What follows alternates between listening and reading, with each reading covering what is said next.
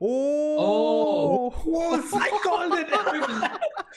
Hello guys, welcome to the Anxiety. I'm Nona Prince and today I'm joined by two people. I'm really happy, which is Varun and Manoj. Say hi guys. Hello. And today we are watching episode 5 of She-Hulk. Really enjoying the show till now. But let's get into it. Hopefully Daredevil, maybe. I don't know. Let's see. And again, if you haven't, subscribed to the channel, do that. Like this video. Let us know your thoughts in the comments below. We do a live watch along every week of the show and also this edited version. So please do that and let's begin. Oh my god. My god. The way trademark works is whoever gets there. Mansplaining. He is explaining to a lawyer. She-Hulk by Titania.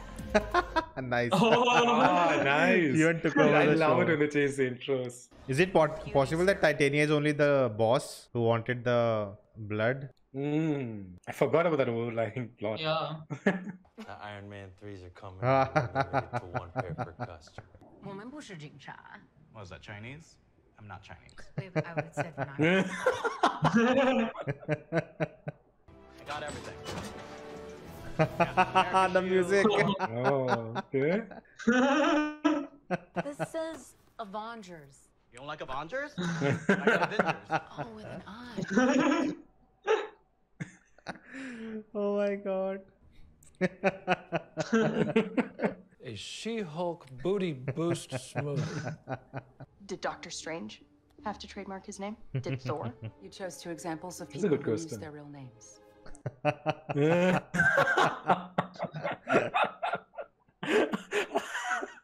little sample of an opera. Oh my god, I didn't notice. She has all the products on display. He went on a date with She-Hulk. Yeah. Because I dating made profile. a I've been seeing dating this from the profile start. as She-Hulk. Ah, it's gonna come back You should now. have been the lawyer. I should have been the lawyer. I mean, like. You're in the wrong profession, dude. Mean green and straight poured into these jeans. Would you Uh-oh. have gone on the date if She-Hulk had instead presented as Jennifer Walters? No.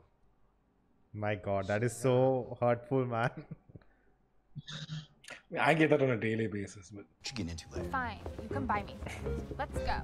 Come buy me things. Ooh, I like it. Of course you do, because I'm a genius. Kind of excited to see how it looks. Tinsley, does client confidentiality mean nothing to you? Oh! I called it!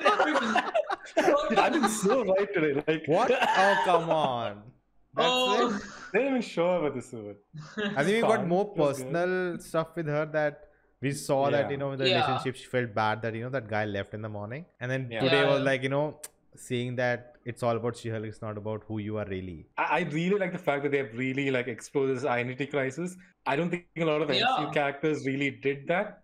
Like Yeah. if I think Tony Stark, Iron Man, like I don't think they Probably, ever yeah. explore like in a small way the duality, but in the end it was like he is Iron Man, and then Yeah. Cap also, like Steve Rogers' Cap, it's like the same the same spirit, the same thing. So maybe Spider-Man, Peter Parker, now there's a duality now, because especially with the next movie I think we'll see more of that. So I really enjoyed the fact that they really explored this, and you can really, as I said before, like it's a very relatable character. You can really connect with her. I'm just waiting. There's a Yeah. post. No, there's no Yeah. post. No, Okay.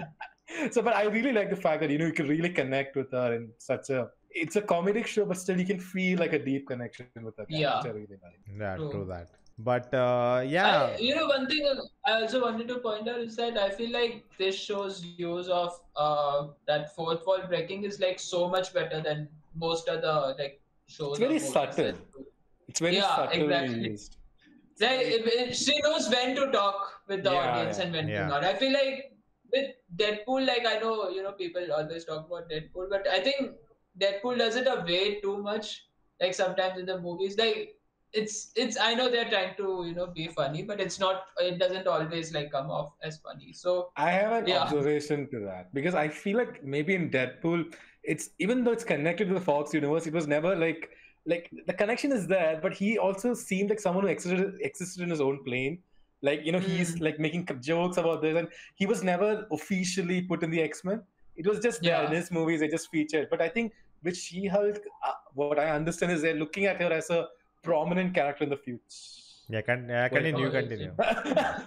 They're looking at a prominent character, her to be a prominent character in the future. That's what I'm assuming. Like in the next Avengers saga and whatnot. So I think that's why they're using it subtly so that it doesn't break from the narrative. I mean, the last thing you want is for like Kang or someone to come in front and she just looks at the audience and she's like, "Oh, that's trouble." Like, or like when someone gets killed, she's like, "Oh, we just killed that character off." Like, we don't want that. Like, we don't want a scenario. Like, just imagine when Loki was killed by Thanos. Like, if she was like, "Oh, he just got killed." Like, that would have like completely broken the narrative. Not Matt. Charlie Cox said that that he had a really good time shooting for She-Hulk. Yeah. And he hope she also shows up. So I don't think when she shows up in the Daredevil show, it will become funny or she'll break the fourth wall. It will be just a character showing up, not her whole world coming in. And I think you don't want in serious situations, to her to break unless it's her own show, and which will not get serious. Yeah. That's the point, right? True. So I think in that sense, I mean, she can crack jokes, but it should be more within the narrative, like something that she would say in a situation like that, not something that you're trying to force some comedy. But the actress, she's killing it as She-Hulk. She is amazing. She's amazing. Like, like the only thing, like the unbelievable part of the show is like she can't get dates. I'm like, come on. Someone read it. I think I like movies mentioned in one of the comments that's the most unrealistic part. Yeah.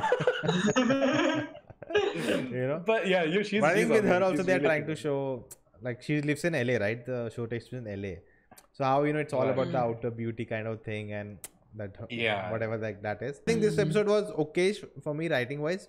Kind of a bit slow and they're not that many jokes. Yeah, it's a case of the week, right? Like it's like a case of the week. And it was week. interesting to get her personal growth. Like she's feeling that She-Hulk is more than me. That conflict is happening. That was cool. We got to see the side characters also do something. We're getting a costume now. So I think the ending is kind of pleased that next episode is Daredevil. So I hope you guys show up. You guys show up for next week. Yeah.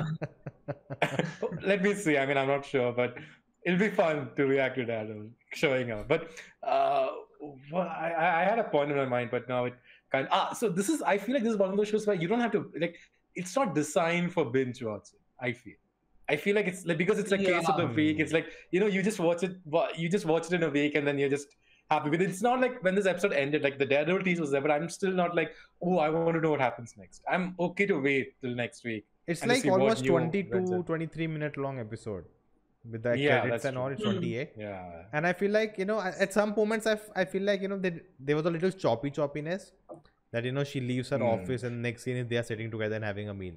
I'm like, maybe some, more things about how law works and all, but again, it's not really about law. It's about law in MCU, and that's what they're going with. It's okay. If it was a 40-minute episode, we'll get more details, and I think Daredevil will kind of maybe work on that. So I also like all those small commentary on the real world about women's safety and all the things they face. Small things like that, and also their hit back at the social media. So I'm a fan of that. I always like when these man babies cry over Twitter. It's lovely to see. All right, guys, we'll wrap it up here. Again, if you enjoyed, do like, share, subscribe. We'll be back next week.